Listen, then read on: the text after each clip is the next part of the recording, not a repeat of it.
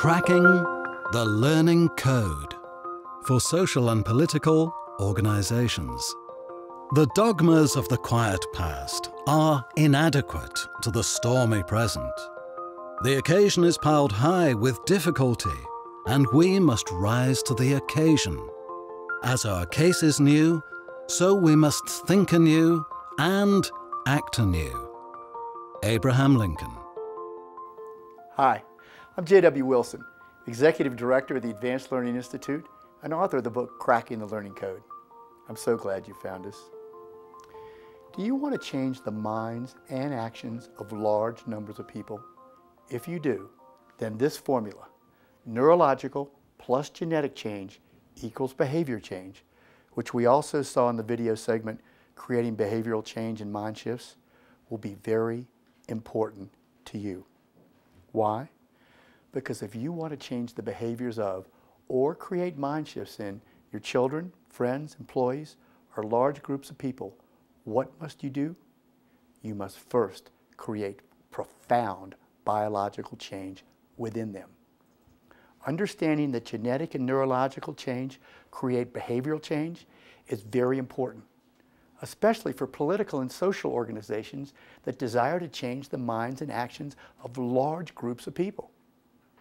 It feels like the 21st century is experiencing an extreme polarization of beliefs. Social and political organizations struggle mightily in their efforts to get people to change their minds and their behaviors with very little success. But once you understand what must happen in a person's brain and their body before he or she will change their point of view or their actions, the easier it is to design programs that will affect those changes. By effectively understanding how to turn on the learning code, social and political organizations can possess the power to profoundly impact large groups of people.